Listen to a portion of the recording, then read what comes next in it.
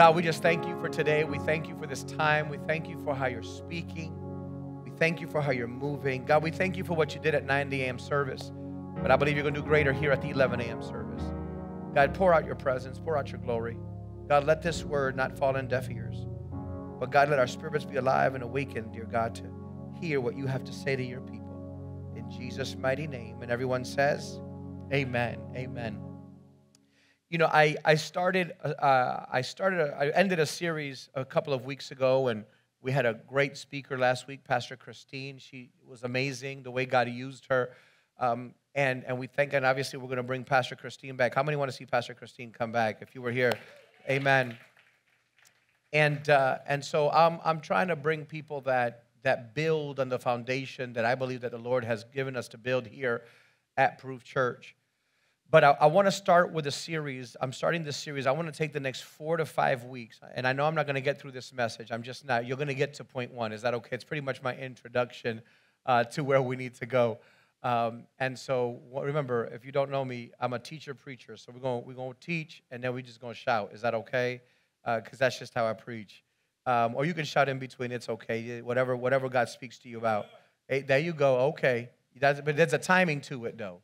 There's a time in David. Yeah. Amen. So, but I want to go ahead. But don't lose the fire, though. Don't lose the fire. Amen. But there's a series I'm starting this week, and I had it since when? Until about two months ago, right? And finally, I was able to release it this month. It's called Failing Up. Failing Up. And so I want to speak to you about what it is to fail up. And I think that the Christian church does not do a good job in giving people the opportunity and the permission to screw up. I'm going to say that again. You have not been given the opportunity to screw up. Because growing up in the Christian church, specifically the Pentecostal church that I grew up in, it did nothing. I'm thinking it's going to help.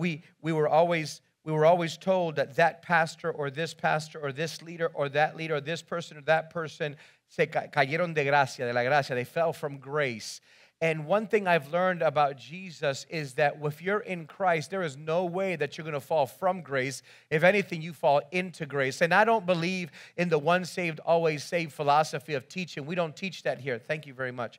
We don't believe that. But at the end of the day, what God is trying to tell the church is that he's coming and he's letting you know that at the end of the day, if you don't fall into grace and you fall out of grace, there is no way that you've been able to survive the way you've survived. For you to be able to survive the way you've survived, you need the grace of God to get you through it. If you understand that failure is an amazing teacher, I'm going to say that again. Failure is an amazing teacher. If you don't know how to fail, then you're not good at being a Christian. Why? Because he says that it's in your weakness that he's made strong. Hello. He gives you permission to be a failure. He gives you permission to screw up. He gives you permission to say, but I'm only human. Where he does not give you permission is to stay in it. Because he says, listen, to make you a just man, he says you're going to fall 7 times, but the just man gets back up 7 times. See, that's the important part of the gospel that you have to understand. So God gives us permission over and over and over that if you're going to fail, please fail up. If you're going to fail, listen, if you're going to sin, go all out and get it out of your system so that when you mess up, you can always get back to him. Is that all right? Because some of us want to keep tittering and tottering and we want to be in the church and come out of the church and blame it on God. No, you just want to sin. Just go and sin. Go sleep with everybody you want to sleep with and mess up the way. I know, Pastor just gave me permission. So, yeah. Because what happens is then you become a hypocrite. You didn't come for this message today. It's okay, follow me. We're going somewhere. No, because the problem is that Jesus comes out in the book of Revelations, and I started reading it really quickly this morning, and I was like, man, Jesus is amazing when he speaks in the book of Revelations chapter 16, and he says, listen, I'd rather you be hot or cold, but you can't be lukewarm. He says, because then have you ever drank lukewarm water? Make you kind of nauseous, right? Well, the Bible says that it makes Jesus nauseous so bad that he vomits you. And so, wow, Pastor, this is a harsh word. Yes, it is. I'm going to challenge you to grow because the problem is you come to church and you're told how good you are, but Jesus didn't die because we're good. Is because there's nothing good. The Bible says, is there anything good in us? Nothing. Nothing is good. We're full of sin in us. That's why Jesus has to come. So if you're going to fail, make sure you fail in Him. The problem is that the church has not been a hospital. But what happens is that we tell people, come to church, come on and heal in the presence of the Lord. But the problem is that in the process of healing, there's a lot of issues that we've got to get through. There's a lot of pornography that you've been looking at for years that God's saying, I got to get out of you. There's a lot of adultery and fornication. Fornication is sleeping with somebody that's not your wife or husband. And at the end of the day, God is saying, I'm calling you out of your sin. And someone's like, that's right, but you're a liar. But you're a deceiver. I'm a womanizer. All of us have something that God's got to get us out of. But if you're going to fail, why not do it in the church? The problem is that the church says, if you're going to do this, get out of here. That's why when a minister fails, there's grace for you, but not for me. Because we've been telling people that grace is limited based upon who sits there and if I like you or if I don't. Since when does the blood not make room for everyone but only for the elite? So I pray that Proof Church learn how to allow people to fail. Jesus said, I did not come for the well, but for the sick. He was very clear. And you and I have this disease called sin. And all of us have a story, and all of us have been lied about, and all of us have been talked about, and all of us, somebody, come on, if you got family, you've been talked about. Period. If you've got friends, they're going to try to remind you of your past. And if you got people that don't like you, they're going to lie on you. The problem is that we don't give room for people to fail correctly. See, I'm not talking about people that want to live in sin. I'm talking about people that mess up and say, Lord, I got to get out of this. And then when they come to church, we want to give people testimonies instead of waiting for people to have their own testimony. My job as a pastor is not to remind you of what you did. It's to remind you of where God wants to take you. And if you and I as a church do not do the right example of telling people of where God wants to take them, we're not going to let them fall up. We're going to make them fall down. And so instead of looking for Christ, they're looking for the past, instead of looking for the future in Christ. Because God has no problem saying, hey, listen, if you're weak and heavy laden, I'll give you rest. He says, come unto me. And the church says, well, not yet, because you don't meet a certain criteria. And we've hurt more people than helped people. So I came to change the paradigm. I came to do a paradigm shift and change the vocabulary in the Church of Jesus Christ, where I have influence, called Proof Church. And I want to make sure that if you fail good, and you fail up, and you fail in Jesus, because again, failure is a wonderful teacher. If you never failed, wait a little bit, because you're going to feel real good. Give it some time. You're going to have a testimony that you don't want to talk about anyway. So we're talking about failing up. Is God speaking to anybody already? Hebrews chapter 12, if you go with me, please. Hebrews chapter 12. It says, therefore, since we are surrounded by such a great cloud of witnesses, let us throw off everything that hinders and the sin that so easily entangles. And let us run with perseverance the race marked for us. Fixing your eyes on Jesus. Fixing your eyes on Jesus. Fixing your eyes on Jesus. The pioneer, or the author and the finisher, the pioneer and perfecter of our faith. For the joy set before him, he endured the cross, scorning its shame, and sat down at the right hand of the throne of God. If you could stop there. So we're running this race, the Christian faith. We're not running a sprint, we're running a marathon. I need you to follow me, because I promise you we're going to start running in just a second in this. But I need the Church of Jesus Christ to understand what your role is and my role is together, so that we can make sure that when people come to church, they don't feel judged, but they feel accepted. Watch this. And allow God to be God and you be you. it is not our responsibility, watch this, it is not our responsibility to be the thermostat in people's spiritual lives. It is my responsibility to preach the Spirit of God, to preach the word and allow the Spirit of God to convict the hearts of the people. Up to there, I'm here to teach. Up to there, it's between you and God how you move forward. I cannot be the Holy Ghost in your ear because I'm not here to control you. And so here in the book of Hebrews, the Bible is being very clear. And he says, listen, I need you to understand that in your process of growth, you've got to throw everything off of you that hinders you and that so easily entangles you so that you can do what God has called you to do, and that's run the race. In other words, you have a weight on you that God is saying you got to let go of. Some of you have been so church hurt that you don't give God another opportunity in the church. I'm tired of the word church hurt, but yet don't give God a chance. If you want to be hurt in the church, stay hurt in the church, but learn to grow from there. All of us are church hurt. I'm a pastor. I get talked about all the time. You might like me today, and tomorrow you might hate me based upon what I might say. I'm okay with it.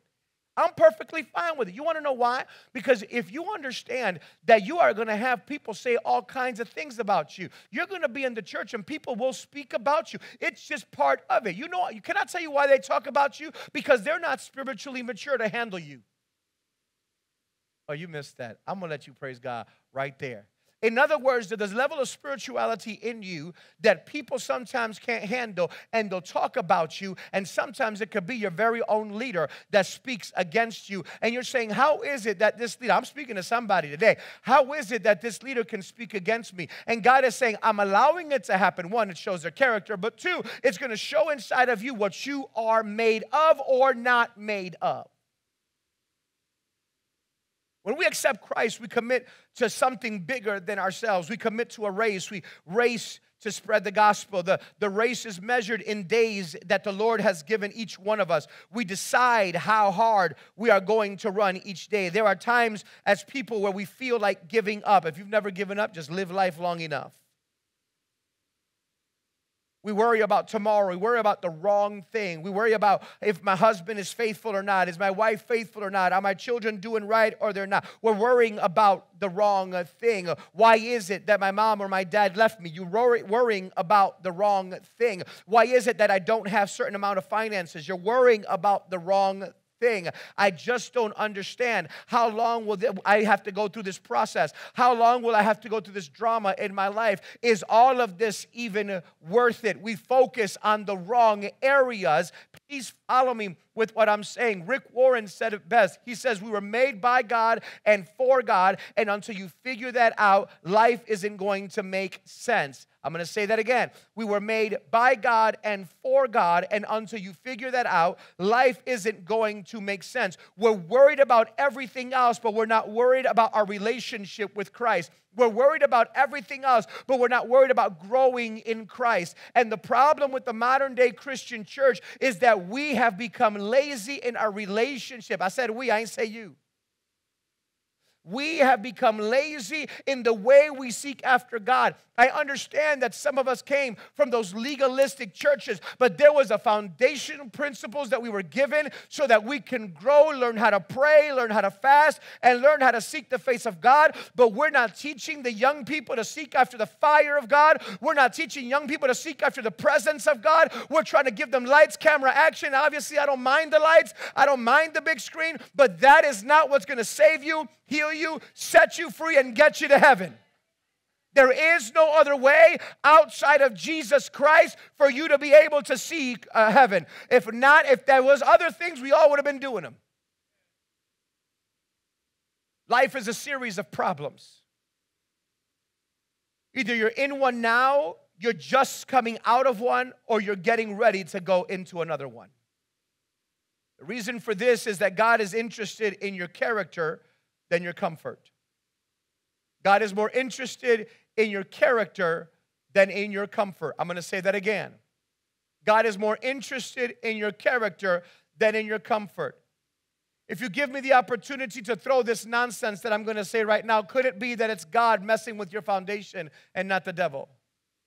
Could it be that the hell that you're going through is not the devil, but it could be God rearranging everything around you so you can refocus to Christ alone? God is more interested in making your life holy than He is making your life happy. Because happiness is determined based upon what you have.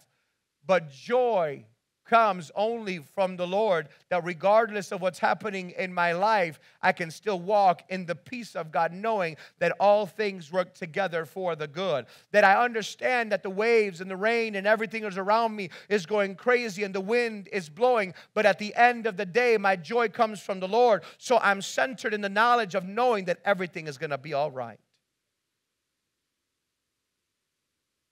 Other than life being hills and valleys, I truly believe that it's kind of like two trains on a railroad track.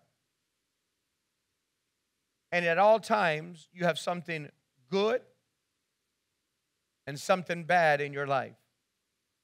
Have you ever had something good and bad happen at your life or in your life?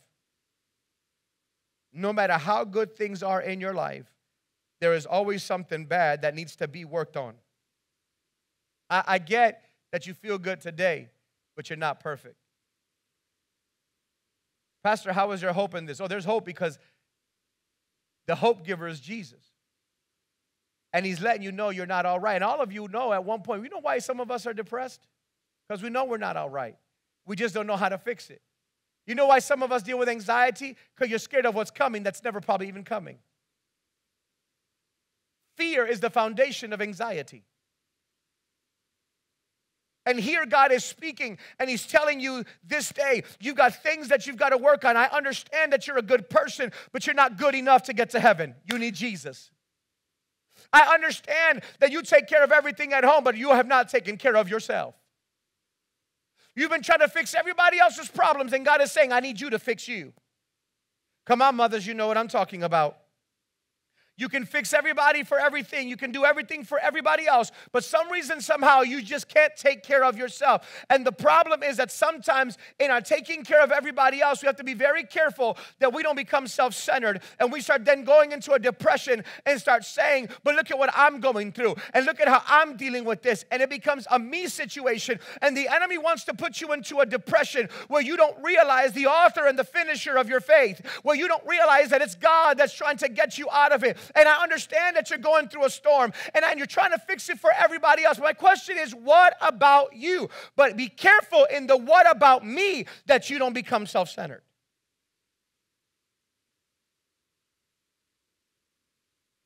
You can focus on your purposes. You can focus on your problems.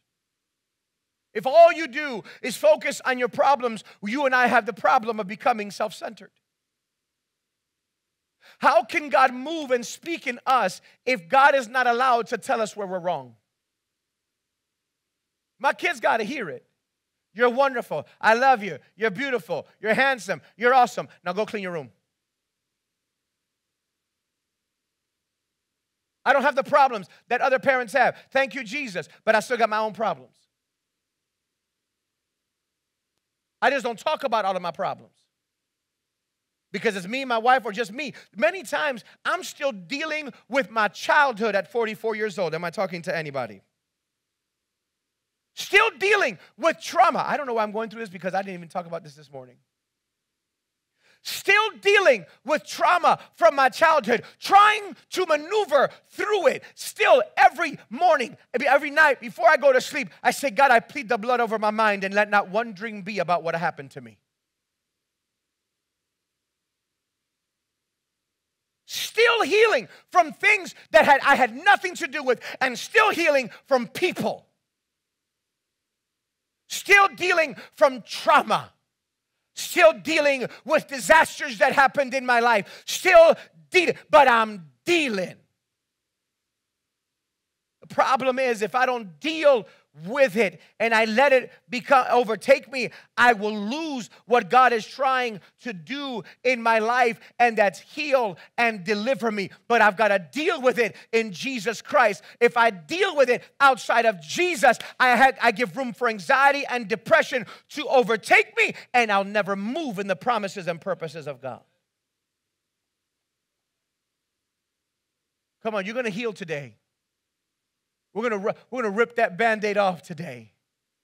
Life is hard. Life throws all kinds. You're in this railroad. Have you ever been in a good mood? And you're going, I'm going to work today. And you're just so happy. You're like, when do you ever get up to go to work and say, I'm just happy? You know, not always. But that day, there's always one day. And you get up and you're happy. You put on your best clothes. Nice perfume, nice cologne. You feel good. You look in the mirror like, I look good today. You know them days I'm talking about. Then all of a sudden, you encounter coworkers. And how you doing? You happy? You came to bring joy. How you doing? I hate this job. You were doing really good. And now you do what? Oh, Lord. Now I got to deal. And all of a sudden, your happiness goes away. Be careful who you surround yourself with because they will determine where you're going to go. Go with me to 1 Samuel chapter 16, verse 1.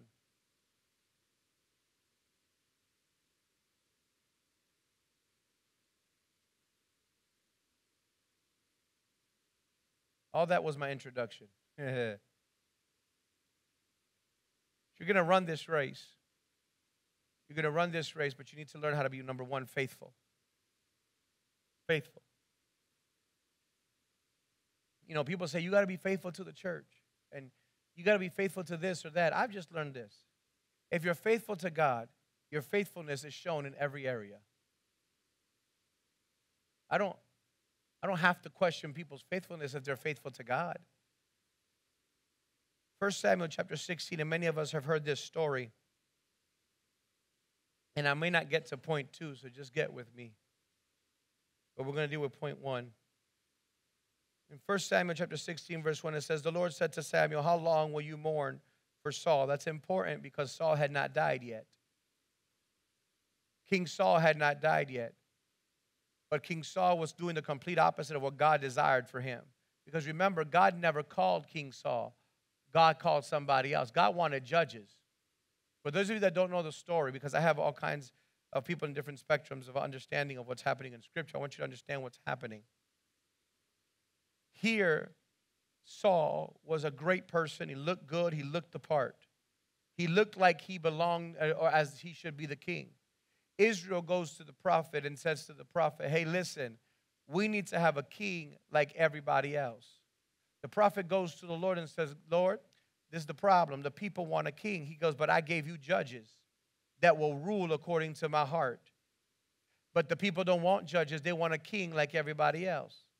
And they want somebody that looks the part like Saul. They already handpicked the king, and they haven't asked you what you think. And so God says if they want a king, they can have a king, but I didn't pick Saul.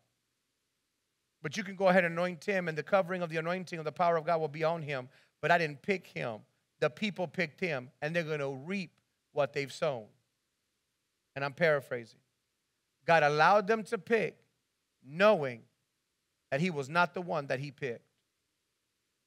And so now the prophet is mourning because the prophet is like, oh my God, what have we gotten ourselves into as a nation? Who is King Saul? King Saul's the one that when God would say, hey, you're doing this wrong, he would say, no, not me. I'm not the one that's doing wrong. It's the people.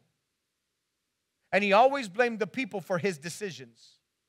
He never took responsibility for what he did.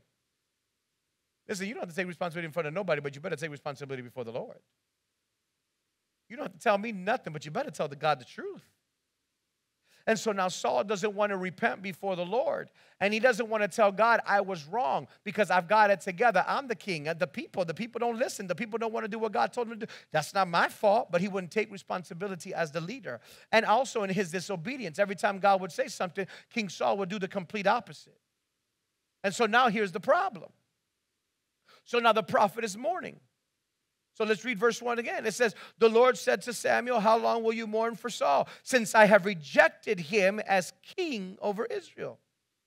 Fill your horn with oil. Be on your way. I am sending you to Jesse of Bethlehem.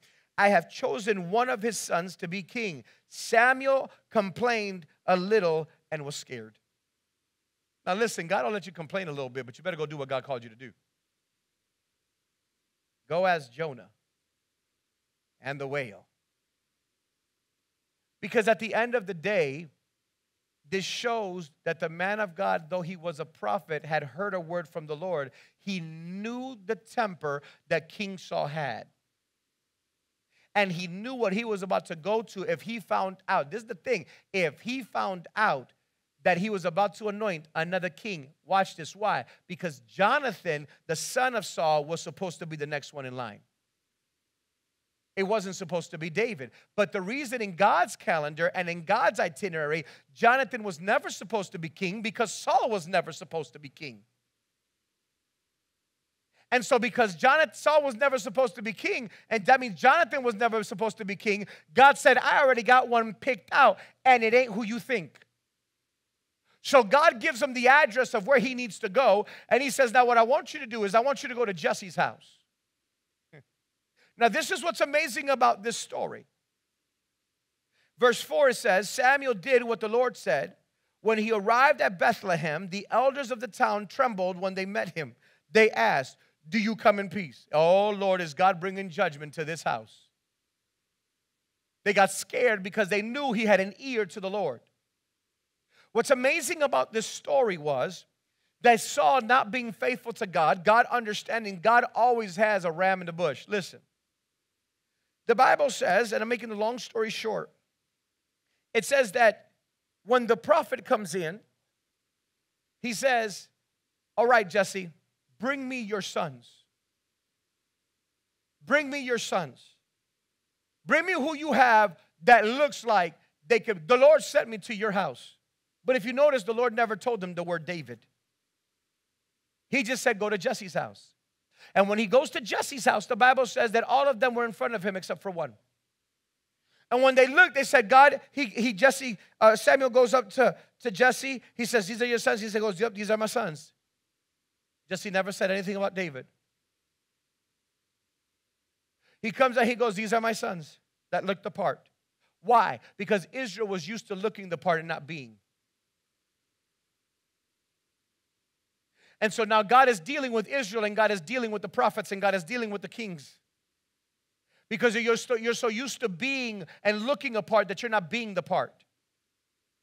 You got the form of holiness, but you deny the power thereof. And so now God is dealing with royalty, and God is dealing with the prophets, and God is dealing with all kinds of people in leadership right now. And he's telling them, you don't know the truth, so I'm going to guide you to it. Because you're looking for a specific image, and that is not where I'm at. So now the Bible says that now Jesse is dealing with this, and so he says, this is son number one. And Samuel comes out, he says, God, is this the one? And he says, that's not the one. I know he looks good. He might even smell good. He's an even good-looking guy, strong. He ain't the one. The second one, oh, he's wise. He's wise beyond his years. He can probably deal with accounting. He's not the one either. Okay, maybe this one. He's good-looking. He's stocky. He's a man of war. God says, that's not the one. Over and over and over, the prophet and the father looked at the physique but never saw in the spirit.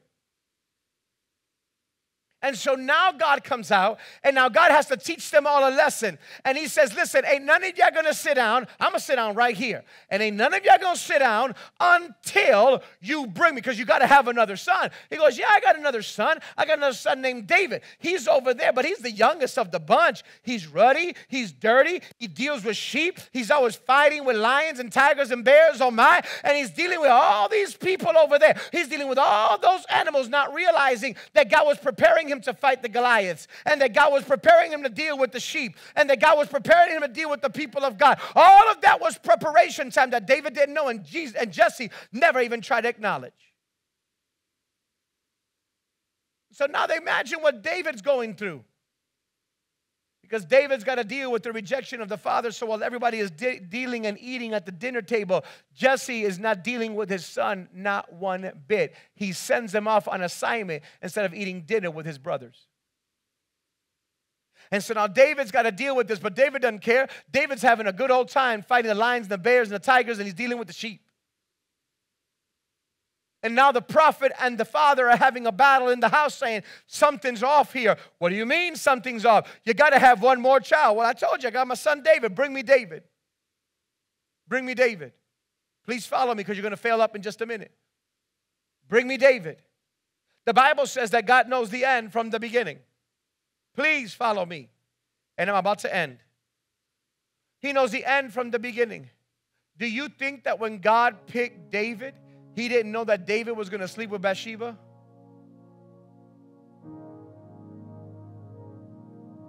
Do you think that when God picked David, he didn't know that David was going to be a murderer? Do you think that when God picked David, and the Bible says he knows the end from the beginning, that he didn't know that David was going to fail?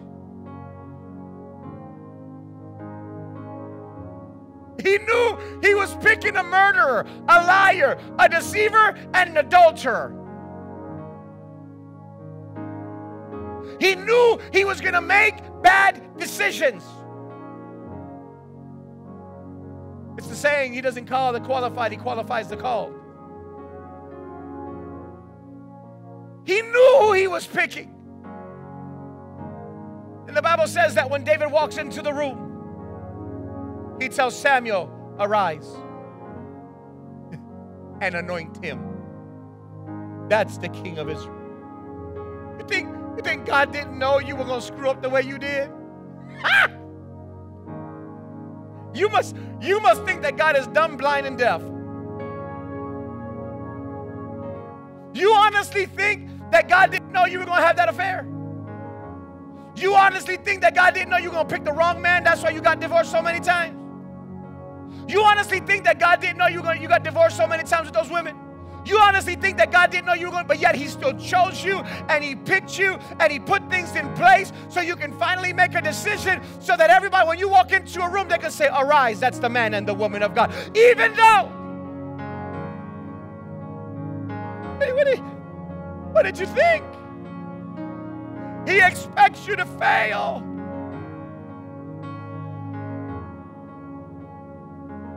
He expects us to mess up. How can God forgive me? Come. How can God forgive me? How can God listen to my prayers, baby? Because he formed you in your mother's womb and he knew you before you were made. You beautiful failure.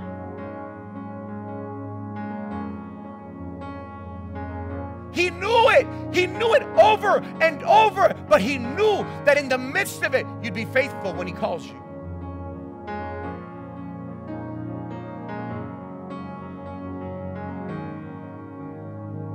Please listen to me when I tell you, I pray that you hear me with your whole heart. Your failure is a trampoline to your next in God. Now, oh, but I'm too old. Oh, baby. You know why you're so wise? Because you messed up so much.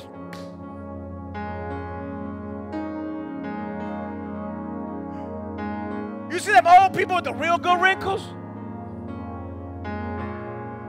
Or them old people with the real good. Ain't nobody's face that flat. They got stories to tell you of how bad they messed up. So you hear them tell you, I wouldn't do that if I was you. It's not because of the wisdom of Jesus. It's because life hasn't always been so kind, because they were on a railroad track of good and change. Of good and things they got to change. Of the goodness of God and the mercy of God that propels you to change. Of the goodness of God and the grace of God that pushes you to change. And the goodness of... You're always in that battle for change.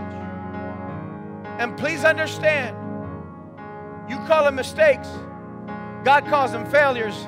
But at the end of the day, it's still a sin. And you got to get out of it. But you better let it become a teacher before it becomes your destruction. I'm going to say that again.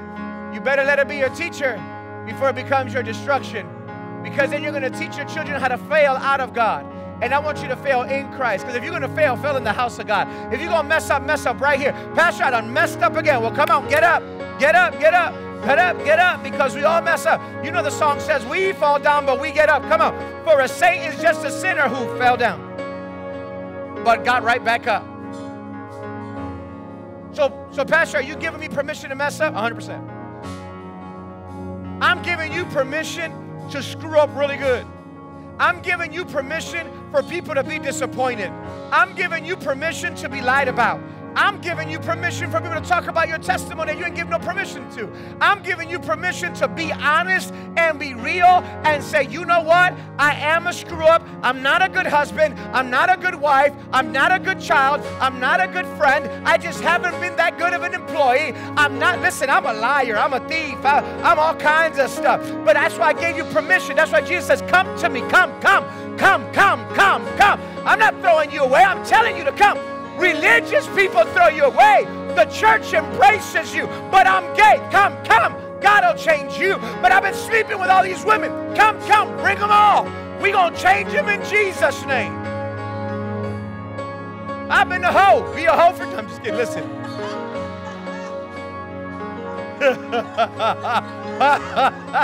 Come on. I had to get you to... I'm giving you permission for everything else. Calm down. I say that because I need you to understand the messed up you is what God uses. It's not the perfect you, because that never existed. It's the personification of perfection that you think God is using. But He's not using that. He's using His grace in your imperfection. God, but I'm a mess up. You're the one. Listen, I said it this morning. If Peter was alive right now, we wouldn't let him in the church. Why? Did you hear the Bible say that he cussed out that little girl? You think I'm playing? It's in the Word. It's in the book. He came out and said, bleep, bleep, bleep, I told you. I'm not following Jesus. That's Bible. You think I'm playing? The Bible says that Paul wrote 2/3 of the New Testament, killed thousands upon thousands of Christians in the name of the Jewish God. That's Bible. That's when he was Saul. And then God changes his name. But nobody forgot him, though. Pastor, you don't know my testimony. I don't care to hear it. Pastor, you don't know my past. That's not my problem. My question to you is, will you live there and camp there and build a tent there? Or are you going to get up and believe that God has forgiven you? Because some of you, the problem is not the devil, it's you. You have not forgiven yourself. You won't give yourself a break. I forgave you, man. God forgave you. When are you going to forgive you?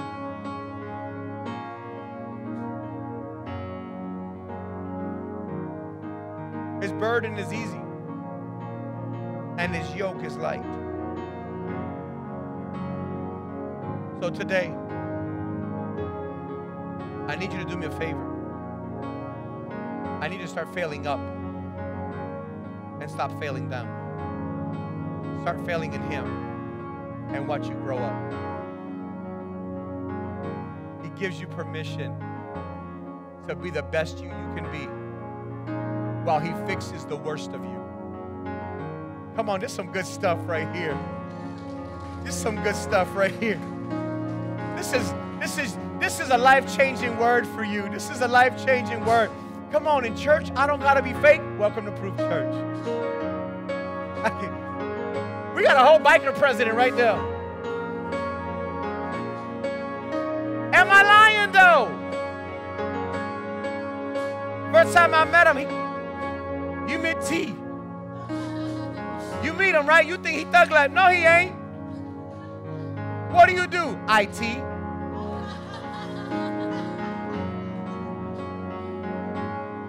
See, the problem is that we see very little. But imagine if we would allow, because you know churches and bikers, oh my God. If all we did was see him on a bike with them skulls and the ring skulls that he used to have, and oh Lord, you can't let him be on security. Because the problem is that the church has been taught to be ignorant. And we forget where we come from. He's one of our most faithful, and his wife and his family. I love Jonathan. He comes in a suit every week. He's going to be in Bible college, or he is, excuse me, doing a great thing. If you put us both together, you'd think he's the pastor.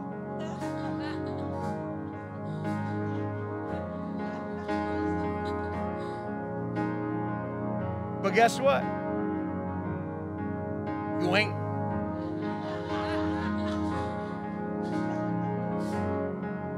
Why am I saying this? Because you never know who's around you. And the church has been so image conscious and not spirit conscious that we're losing up on great people based on a form and not on a truth. And there are too many people that have been hurt based on a form and not on truth, that we've lost some amazing people. And when I say we, I mean the church universally. So today, if you've been hurt, today, if you haven't been given the permission to fail up, today, if you haven't been given the opportunity to say, you know what, God, I'm a screw up. You've lived fake for so long. We won't change that today in Jesus' name. Come on, if we can all please stand.